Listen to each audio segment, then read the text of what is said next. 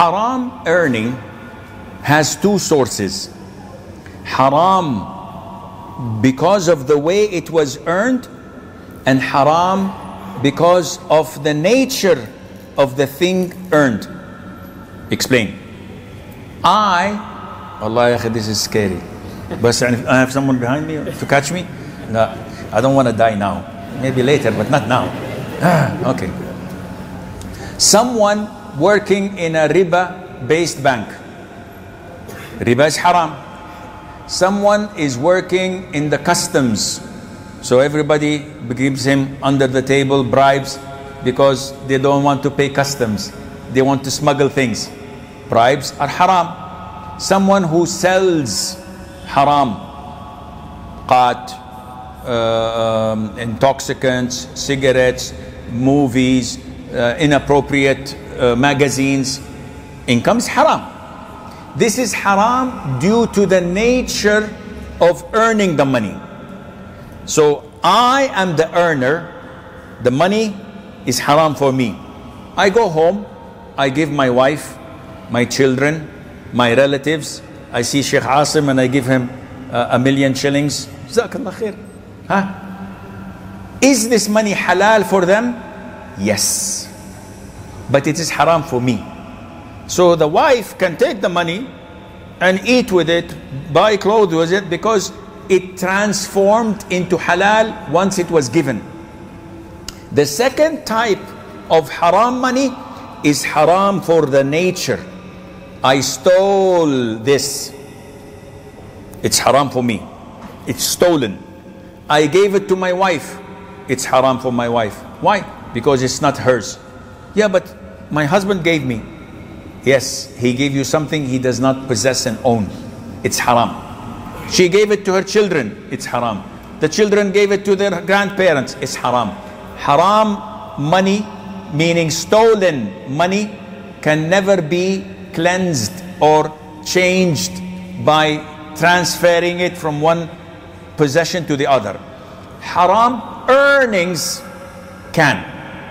And the evidence is the Jews consume riba and they consume haram wealth by cheating others. When a Jewish woman invited the Prophet ﷺ to a ram that she cooked for him, the Prophet answered her invitation and ate. Did not ask, this is halal money or haram.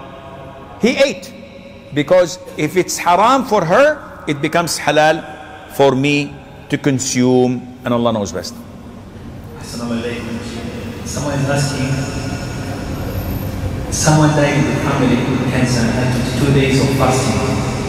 So how will their children pay the fasting that she left? And can they feed instead of fasting? If a person dies leaving days that he did not make up, we look at this person. If he fell sick and died before recovering and was unable to make up for the missed days because he was continuously sick for 1 month, 2 months, 3 months, and he died, we say nobody compensate or make up for these days. Why? Because Allah Azza wa Jal forgives this. But if a person was sick, he skipped 5 days of Ramadan, 2 months later he was healthy, he could have made up these 5 days, but he didn't. He waited for 5, 6 months and died. In this case, these 5 days are a debt that we have to pay on behalf of the dead by his heirs, sons, daughters, husband or wife, depending on the gender. They make up for these days and they can divide. If he has 5 children, each one fasts 1 day, these are 5 days, khalas, alhamdulillah. Can we pay money or fidya? It depends. If his illness was chronic and doctors say he could never ever fast to make them up, the answer is yes. But if he had the chance and the ability and he was lazy or late, no, you cannot pay for it, and Allah knows best. Jazakumullah khair. Someone is asking, in an arranged marriage, can a Muslim man divorce his wife for not loving her, or should he stay because of the kids? If what? Arranged marriage. Yes. The Muslim turned out to be loving his wife. He doesn't love his wife? Yes. She doesn't love him. Okay. So he's asking, can he divorce her because he does not love her? Can he divorce her because he does not love her? This is stupid, with all due respect, yani. Do you think all those who are married love their wives? Of course, Sheikh. No, the definition of love, what is it? It's not Hollywood, nor Bollywood, nor Nollywood. I've heard this recently. They have Bollywood in India and Nollywood in Nigeria. I hope they don't have Kollywood in Kenya, inshallah. This is a problem, Allah. So they think that love is when I go after 20 years of 30 years of marriage, enter the house, oh my husband, oh my wife, and we exchange kisses and emojis and heartbeats and flowers and hey, you crazy? After 5 days of marriage, all of this is gone. There's nothing like this. What remains is the respect, the compassion, the mercy, the kindness, the care. And this is much, much, much more than love. Because you can love someone in 1 hour and leave them. This is not love, this is physical attraction. It is not the love you're talking about. So once you're married in an arranged marriage, look at the wife you have or the husband you have, whether they check all the boxes or not. Most likely they check 90% of the boxes. 10%, nobody's perfect. But shaitan focuses on the 10%. Your spouse is not what the one you want. Akhi, when you get this, go to a closed room, turn on the lights, and stand in front of a mirror and look deep into yourself. How many boxes do you check? Whoa, I don't check any boxes. And she's still living with you. She's accepting you for how bad you are. Ya akhi, do this and smell your breath. It is worse than the garbage can. When was the last time you took a shower? In Ramadan, Sheikh. MashaAllah. People have odor when they don't shower. You have oh dear. A'udhu billah. Ya akhi, she's accepting you, and you're not Elon Musk, mashallah. You're throwing dollars all over the place. You have a very tight budget. Every time, where did you spend this? How much did you spend it? Show me the invoices. Why did you do this? Turn off the lights. The room, nobody's in there. Turn off the lights. Turn down the AC. So you have so many bad things in you, and she is accepting you, and she loves you, and she respects you. And now you say, well, Sheikh, I don't have love. Go divorce her. Let her marry a real man who would protect her, who would love her, who would take care of her. And you go marry someone from Hollywood, Bollywood, Nollywood, Kedwood, and then look how she would torture you, humiliate you, insult you, and make a scandal of you everywhere. And then you come to Sheikh Asif for counseling session, you have to pay $110. Is it allowed to have a girlfriend that you talk to her with the aim of marrying her? Is it allowed to have? A girlfriend that you talk to her with the aim of marrying her. To have a what? A girlfriend. A what? A girlfriend. A girlfriend. Yes, if you allow your sister and your daughter to have one, it's okay. Do you allow her? Why? Oh, my sister? No. Nobody can take her as a girlfriend. For marriage. It's okay? No, of course not, Sheikh. I'm offended. The hell with you. Who cares if you're offended or not? You want to do to other women's what you don't want people to do to your own women. Fear Allah Azza wa Jal. If you are serious, no one asks whether it's okay to take a girlfriend, because if you take a girlfriend tomorrow when you have daughters, they will take boyfriends. your sister will go out with someone you don't approve of, or even those you approve of, and it would cause you to have your reputation tarnished, and you will have a scandal. There is no istiqamah except on the Quran and the Sunnah. And ask this to any scholar. Is it part of the istiqamah to have girlfriends, boyfriends? Of course not. But my intention is to get married. Even though, if you want to get married, you have to knock the door of the house, not come from the back door or from the window. And what you're doing, no one approves of it or allows it, and definitely Quran and Sunnah does not allow any of this. He's asking if my parents are not Muslims and they're deceased, can I pray for them? Unfortunately not. In Sahih al-Imam Muslim, the Prophet once, alayhi salatu wasalam, while passing by Al-Abwa, which is an area outside of Medina, he cried. So the companion said, why are you crying, O Prophet of Allah? He said, I asked Allah to seek forgiveness from my mother, and Allah prevented me from doing so. And I asked Allah to grant me permission to visit her grave, and Allah allowed me to visit her grave. And in Surah At-Tawbah chapter 9, Allah Azza wa Jal stated that it is not permissible for the Prophet or to the believers to ask forgiveness for their relatives if they died on shirk.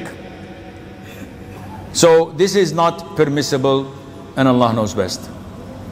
A brother by the name Sudais is asking, fasting but not praying, is his fast accepted? If a person fasts but he does not pray at all, and there is a difference between someone who prays on and off, prays two, three prayers a day, and someone who does not pray at all. And when you say to him, come and pray, he said, I don't pray. Someone who does not pray at all, not one single salah, he's a kafir. Full-fledged with a big bag. Kafir. K-A-F-I-R. Not kafur. Kafur is supermarket. It's kafir. Someone who prays on and off, he's in great danger. Some scholars say he's a kafir, but the majority say he's still Muslim, but a very, very, very bad Muslim. So someone who does not pray at all, if he fasts, goes for Hajj, gives zakat, it will all be rejected on the Day of Judgment and not accepted. Allah says, وَقَدِمْنَا إِلَى مَا عَمِلُوا مِنْ عَمَلٍ فَجَعَلْنَاهُ هَبَاءً مَنْثُورًا. All what they've come with of good deeds is all in vain. My brother is saying, I have an issue. He mostly watches bad things at night. So he's asking how can he quit, because it leads him to even doing bad things with himself. Watch it in the morning.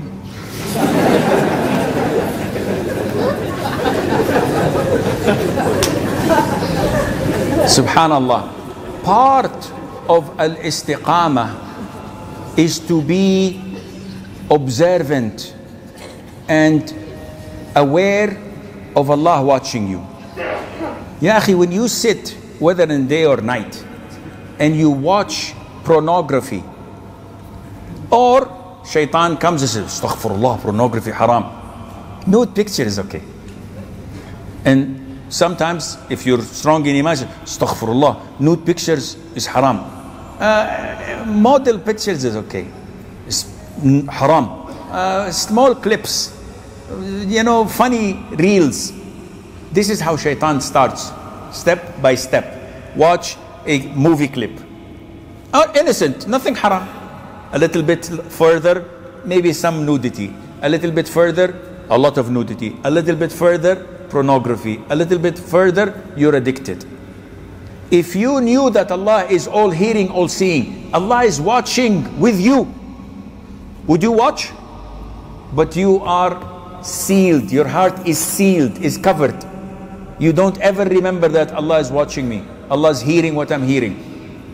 So this means that you have to go back to stage and to square one, where you study the beautiful names of Allah, to know that Allah is As-Sami', Al-Basir, Al-Raqib, Al-Hasib, Al-Muqit. All of these tell you that Allah is watching you, Allah is holding you to account. This would help you. Whether you do it in the day or in the night, it doesn't make a difference. Now, how to stop it? Get rid of your your smartphone. This is one of the means that take you to hell. iPad, laptops, computers, get rid of them. Sheikh, I have to do work, I have to do school. No problem. Use a PC with a big screen and put the screen in the living room, not facing the wall, facing everybody else. So when you sit to work, the screen is facing everybody, everybody can see. Oh, Sheikh, but maybe something will come and maybe I will see something that is inappropriate. That's good. Now you will stop. But when you keep hiding, you put secret codes and pin codes and protection and hide everything. Why? Because people will find it and see it. But Allah knows about it. It's okay. Allah knows about it. It's okay. But I don't want my father and my mother to know.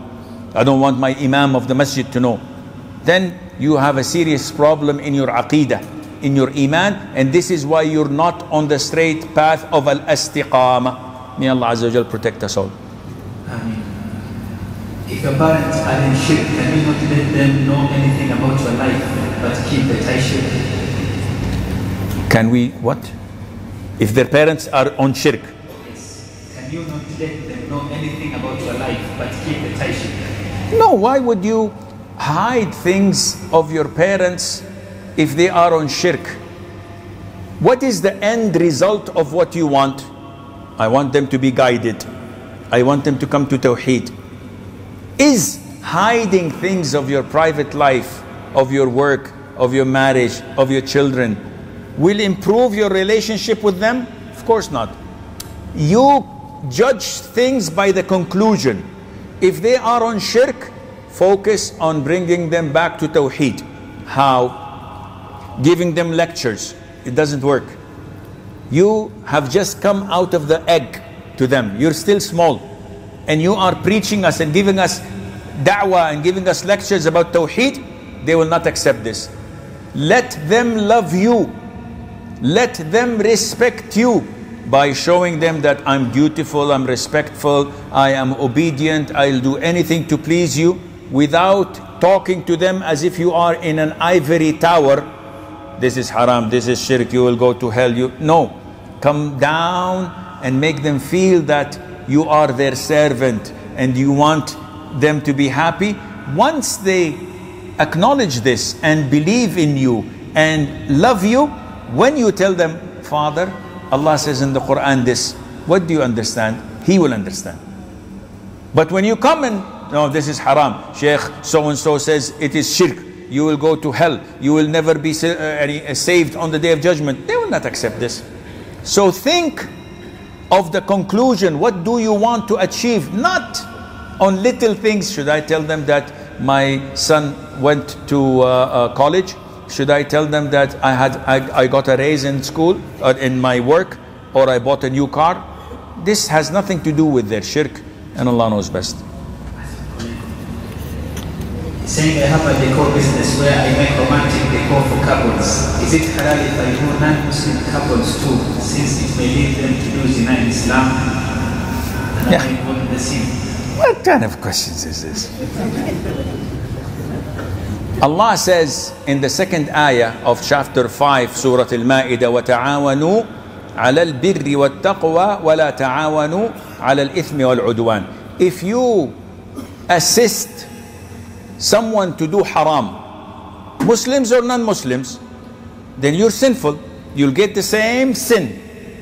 If they are married and they want you to decorate their room, and they're married according to their religion, and you decorate the room, no problem. But if you know that he's not married, or he wants to have يعني red nights and wild nights in haram, of course you cannot ever assist him on that.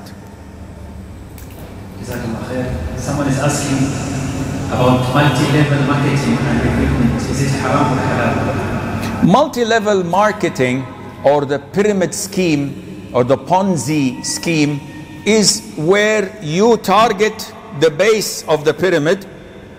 You try to collect as many as you can who would pay something that would make the following level richer, and the following level would pay the level above until the one on top is gaining. This pyramid scheme or multi-level marketing is not based on realities. They tell you, we want you to sell this card. What is it? Oh, we have only 500 cards of it. What does it do? Oh, it does wonders. It doesn't do anything. But let's assume. Or we have this bundle of software and books and computer programs. Okay, very good. How much? It costs 10,000 shillings. And if you sell it, you get 10%.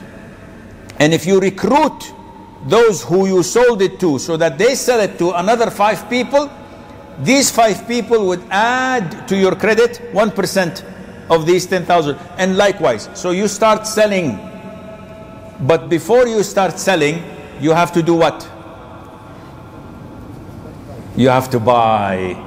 So you're buying the software and you're buying the programs and the books, not because you want to use them, rather because you want to be enlisted in this scheme. A brother came to me with his supervisor in this marketing scheme, and he said, Sheikh, it's good, it's halal products. I said, what did they sell you? He said, they sold me a golden pen. How much? He said, 2,000 riyals. I said, okay. What mark? Is it a brand? Is it something? It's rubbish. 400, they sold it for 2,000. They got 1,600 in their own pocket. They give you percentage, they give them percentage, and they're still making money. And you're fooling others to do the same? He said, Wallah, ya Sheikh, you're right. This is haram. The fatwas of scholars is crystal clear. All the products they sell are overpriced, and it's a condition that you buy in order to enlist, which is totally haram. Asked about trading in Bitcoin. Is it haram or halal? Well, I had an old video. I don't even remember what I said in it 4 years ago, 5 years ago, about Bitcoin. You can see it. The essence of Bitcoin is it's not a real currency. Maybe now in Austria it is legalized. So if it is legalized under the authority of the central bank of the country that regulates it, that puts regulations that you don't be fooled or stolen your money, and it becomes regulated like currency, yes. Now, as we speak, it is not. Anyone can hack, and we always hear in the news, $2 billion have been stolen from Bitcoin or cryptocurrency or this or that. Why? Wallah, they hacked into the computer and they took the hard drive. The one forgot his password. The money is gone. And people, a lot of the people, why would they be interested in cryptocurrency? Because of the rise and fall. So they say we can make easy money. But what comes easy, goes easy. Ask most of those who traded in cryptocurrency. They would say, Wallah, we've lost so much, but inshallah we will gain. And they keep on this false hope that they will gain, and they never gain. So, until it becomes regulated, authorized by the country central bank, then it is still haram.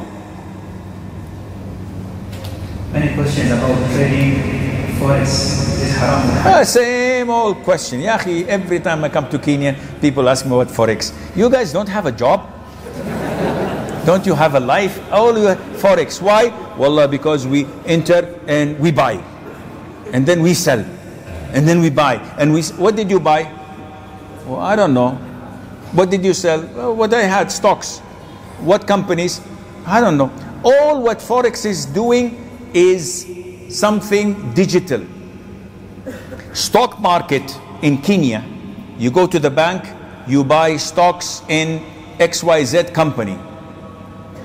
Does XYZ exist? Yes. You can go to their premises, you can see their factories, you can see their machines, and you can see their trucks. They exist. So when I buy their stocks, I am a partner. This is real. But in Forex, it's all digital. You buy, day trading, early morning, in the afternoon, you sell. And a lot of those who deal in Forex don't deal with their own money. I have $10,000, it's mine. I buy stocks in this company. And the stocks fall, I will not sell. I will keep it for 2 months until it goes up and I sell it. Halal. As long as the stocks are halal. The problem is that when you come to Forex, they say, how much you have? $10,000. Good, we'll give you $90,000 extra. I have $100,000. Yes, we trust you. You trade in $100,000. Wow, I have lots of money. If I make this profit, I will make, oh, Bismillah. Start buying here, buying here, buying here. The $100,000 that you bought stocks with, the stocks fell down. 95, 94, 93. All of a sudden, someone overrides you and sells the whole stocks. Hey, why did you sell? Because you were losing. Yeah, but 93, I still have $3,000. I said, no, the $3,000 is our profit. We saved our 90,000 and took your 3,000. So now you lost the 10,000.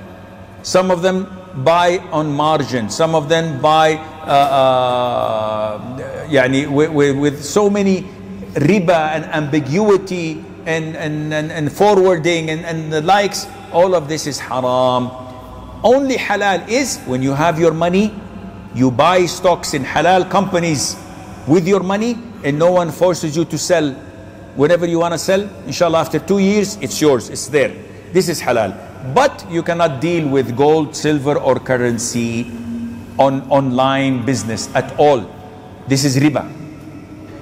Gold, silver, and currency, it has to be physical, simultaneous. Take and give. And Allah knows best. You say, how can I be an obedient child to my parents? By not disobeying them. Sometimes you ask questions online. Yeah, come on. How can I be an obedient child? By obeying them. Khalas. What do you want me to say? And reinvent the wheel?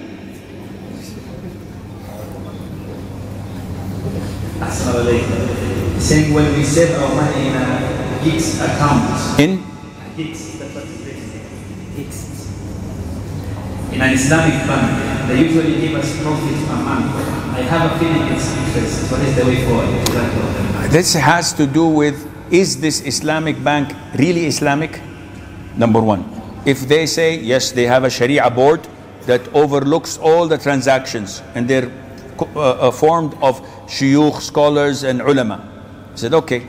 Number two, the account you're opening, and let's assume it's a saving account or a fixed deposit account where you put your money and they trade. They take your money and they invest in stocks. They build a building and rent it and sell it, and they get and give you the profit. If the Sharia board is overlooking, this is halal. When do we know it's haram? When they tell you every month you will get a fixed 1,000 shilling. Every month. This is riba. Any fixed amount of money as profit, this is riba.